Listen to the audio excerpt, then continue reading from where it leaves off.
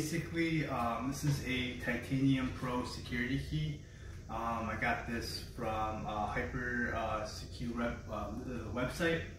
And basically, I found not a flaw with it, but kind of an inconvenience because I use Chrome, and my Chromebook is rooted, and so a lot of times certain applications on my phone don't sync properly, like my Authy codes and whatnot. So I have to use like separate devices to get my codes timed right. And so anyway, long story short, where'd it go? Where's my choice? Oh.